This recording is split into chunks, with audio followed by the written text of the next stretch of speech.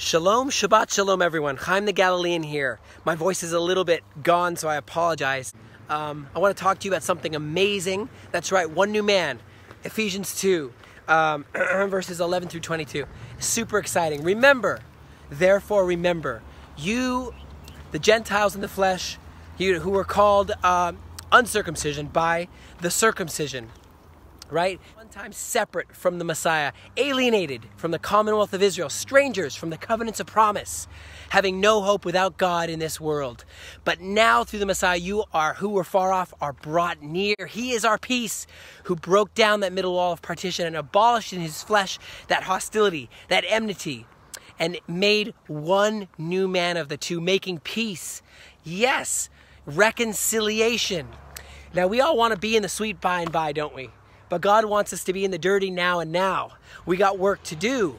People want to get their bridal gowns on, but it's time to get our priestly robes on, because we got to be the salt. We got to be the light. We got to be the transformation that God wants to transform the world around us. And there's a frequency, there's a harmony coming forth that we got to sing as we harmonize, as we get into this one new man understanding that he's talking about to these Ephesians. Sure, there's Jew. Sure, there's Gentile. Sure, there's men. Sure, there's women. Sure, there's differences, and differences aren't bad. You know, there are many different languages. That's not bad. It says all tribes, all languages will be in heaven. Why did God make Gentiles? Somebody's got to pay retail prices. Just kidding. All of us get to now figure out what this commonwealth is. How do we walk together? How do we worship together? This commonwealth, not unlike the Commonwealth of the United Kingdom. You remember how in the Commonwealth of the United Kingdom, you didn't have the New Zealanders saying, well, we have to become English. Saul the Benjaminite and Paul the Roman citizen, he had a citizenship. Doesn't mean he had to cancel being a Benjaminite. Something's new on the scene of the drama of the unfolding of destiny.